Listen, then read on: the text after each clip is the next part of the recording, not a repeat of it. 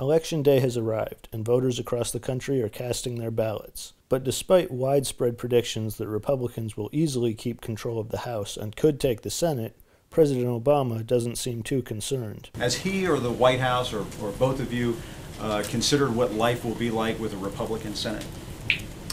Not really. For quite some time I've thought that the wind was still at the backs of Democrats. They're competing in states that have really good Democratic turnout operations. But as we get closer to the election, the polls are really not breaking in Democrats' favor. So at this point, it does look like the Republicans will take over the Senate by the slimmest of majorities. Even if they do, however, things may not change much. I think we are going to see roughly the same amount of gridlock over the next 2 years as over the last few, because you are still going to have divided control of the government, and I'm not sure that 45 Republicans versus 52 Republicans is going to make all that much difference. There will be tremendous gridlock still, whether it is because of a Democratic filibuster or whether it's because of a presidential veto. And despite polls tilting towards the GOP, Democrats could potentially hang on to their majority. Several races are too close to call. We might not know who controls the Senate after Election Day.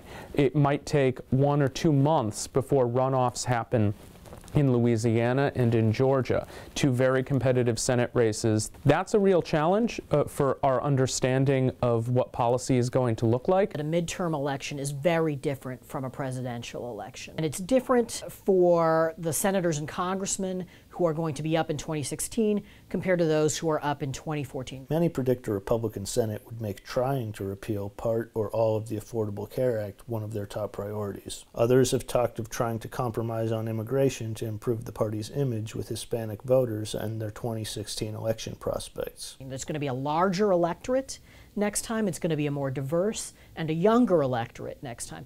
And that means that some of the political calculations that people make have to change as well. It is hard to look forward and see what an agenda will be like for Senate Republicans.